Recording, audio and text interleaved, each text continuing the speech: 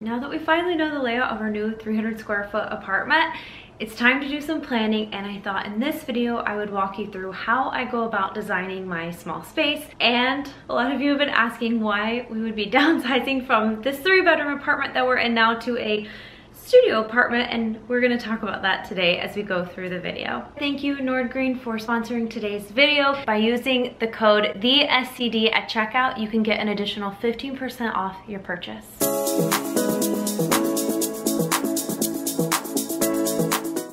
Today's comment of the day is all about being gracious to yourself whenever a makeover or a home project takes longer than expected, because we're all real people, we have real jobs.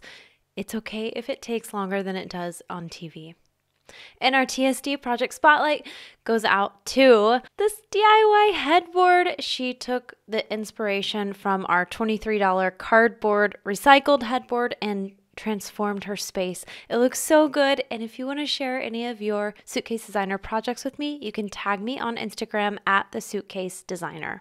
I thought it would be fun if we actually sketch out the new apartment. I don't know the specific dimensions, but I know enough to know what's going to fit and what's not going to fit. By the end of the video, I want to have a firm design plan so that we can move forward in our packing process. Because we're moving from this to this, we have a lot of tough decisions to make today on what's going to come with us and what's going to be sold. The clock is ticking and we are moving out very soon, and the house is still pretty much intact. So when you are planning a move to a small space, I always start with the essentials, what I absolutely have to take with me. So what are the essentials that are going to fit in our small space? For one, we have our bed. Not this specific bed, but a bed. More on that later. We don't have many essentials in a small apartment. The sofa, but not the full sofa. We're gonna go with just the original IKEA sofa. DIY sofa was so important to help get us through the pandemic. This is the original IKEA sofa, which has been run down by our little kitty who runs like a fierce tiger across it at night and scratches it and destroys it. Okay, let's take a moment to embrace the sunset because we're not gonna have many more of these. Look at this, guys. Oh my gosh, I'm gonna miss it. This window's cleaner, I think. Oh my gosh. Speaking of changing views, we are going to need a curtain setup, though not this one. I really like this layered curtain that we have going on and the curtain rod, though I don't quite know if this one's going to fit in the new space, but we'll take 2 of them, see which one works. Izzy's essentials are her litter boxes. We only have space for 1, so it's probably going to be this one. This is also an absolute essential if you live in Asia. Other than that, I think it's just like kitchen essentials. So we have our Ninja. I love this, and this is definitely coming with me. Tea kettle is coming too. Our little espresso machine. Please don't judge me by the state of my juicer. It's very old. It's lasted me so long. Juicer is coming. We use that weekly. And then our crock pot. Our kitchen's so small, we're definitely going to be using the crock pot weekly. Non-essentials. But we do not have room for this, so this isn't going. But that's not coming with us. One of these benches will probably not go with us. Refrigerator is not an essential. This giant shelf is not essential. Washing machine, also not essential. Bookshelf, not essential. Filing cabinets, not essential. Babe, I know you love this thing and I hate it, but this table is not essential at all. So useful and practical. It's not essential. We're getting rid of that. And your desk, sorry. Your chair is going too. That's not essential. You can't have a cat tower anymore. I'm sorry. I'm sorry. We're all downsizing. Izzy, don't be a bitch. We all have to cut back, okay? No, you cannot trick me into saying yes. We're all downsizing. It's gonna be hard on all of us for a little bit. You can do it. You can do it, yeah. A lot of these things aren't going with us because they're built into the studio apartment. The interior is just the best I've ever seen in a studio apartment here. I'm so excited to share it with you.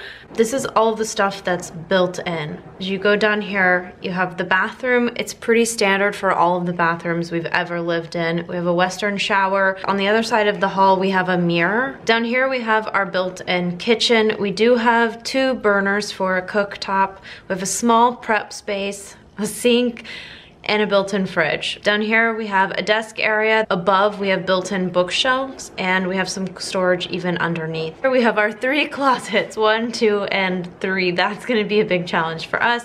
And then we have a giant window with moderately good view. That's all of the essentials and everything that's built into our house. That stuff is kind of boring, I understand. But now for the fun design stuff. Before we do that, I want to tell you about Nordgreen. I'm so happy to share Nordgreen as our video sponsor today. Nordgreen is a Danish company that creates the most beautiful minimalist style watches that can be easily interchanged with a wide variety of straps.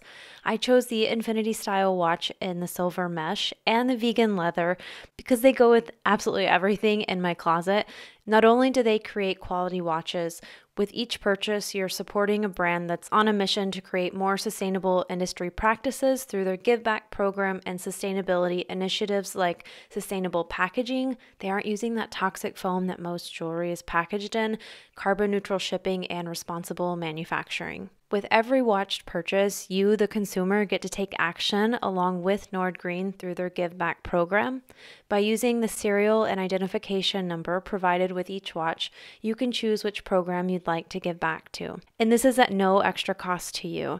I chose to give back a portion of my watch to their environmental efforts because I see firsthand through the air pollution here in Korea just how much we're damaging the planet. What I love most and what I want to support most is when I see brands that are creating change and shaking up the traditional ways of doing business. I will never encourage you to buy something you don't need, but if you're looking for a classic gift for someone special for Valentine's Day, check out Nordgreen. Through their Share the Love campaign, you can gift your loved one or maybe even yourself a very sexy minimalist watch that's made perfect for any occasion. It's time that we start demanding more from the brands we shop with and that we be truly intentional about the brands we do support.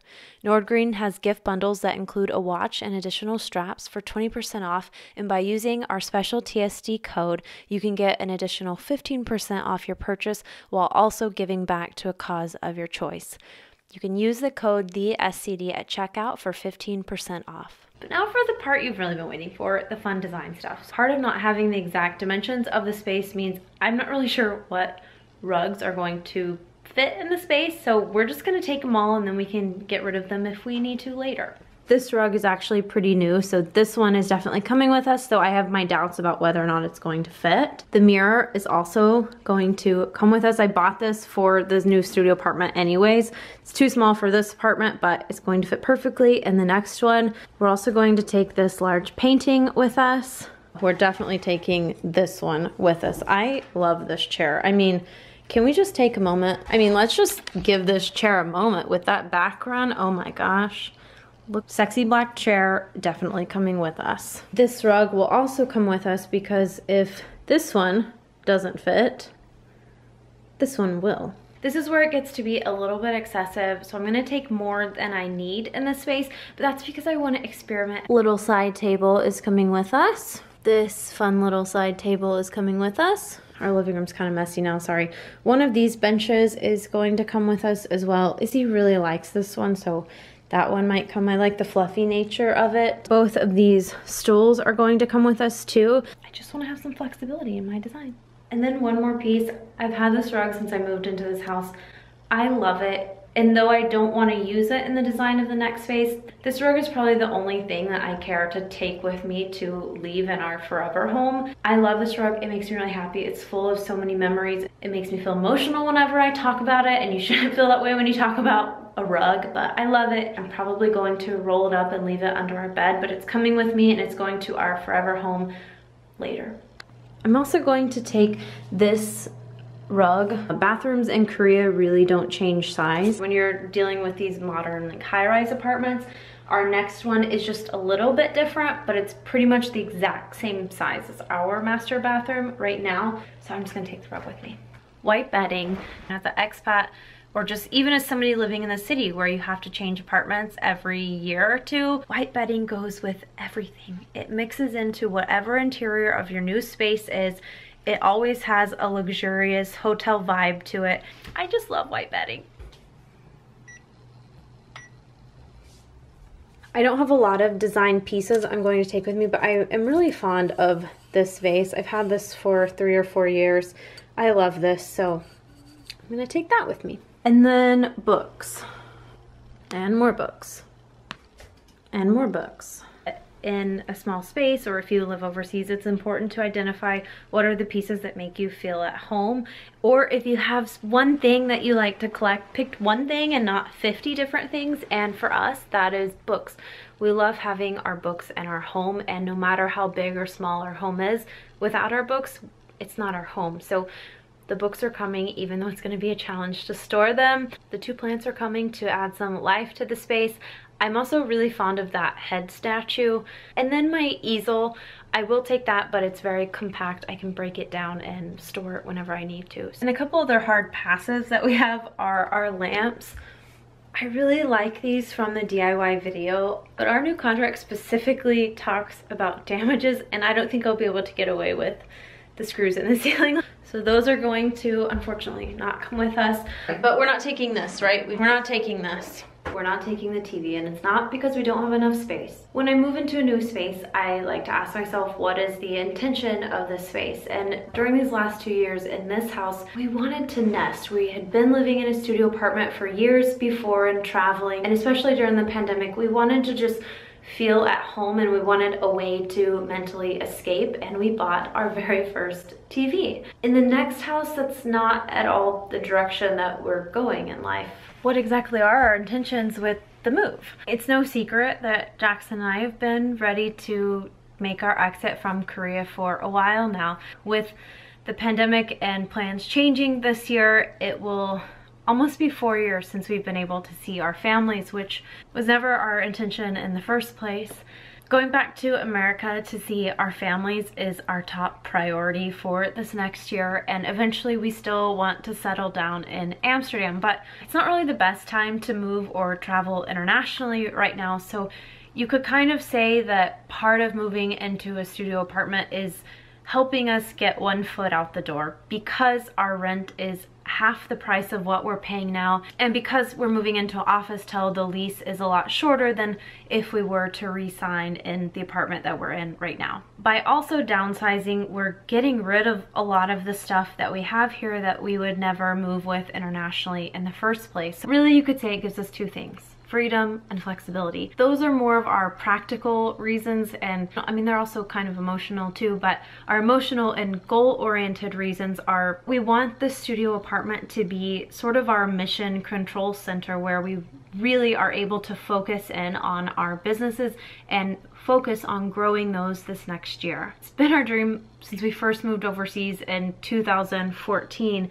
that one day when we leave Korea, we are full-blown entrepreneurs, and we haven't succeeded in that yet. Our intentions going into this studio apartment is not to lead a very comfortable life. We want this studio to be a space where we expand our creativity, where at night, rather than watching a show, we grab a book and Jackson plays music. We want to use this space to zone in on becoming the best versions of ourselves and growing our businesses. I started this channel after finally getting the courage to quit the job that I hated. Thank you so much for believing in what the brand stands for recommending this to your friends. All of your support and interactions with the channel has helped it to grow so quickly, and it's because of you that we're now able to take this leap to quit our jobs and to go full-time with growing this business.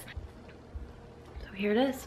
This is a very basic idea of the design layout for the space. We really just have a sofa, a bed, a coffee table, and one of our many rugs.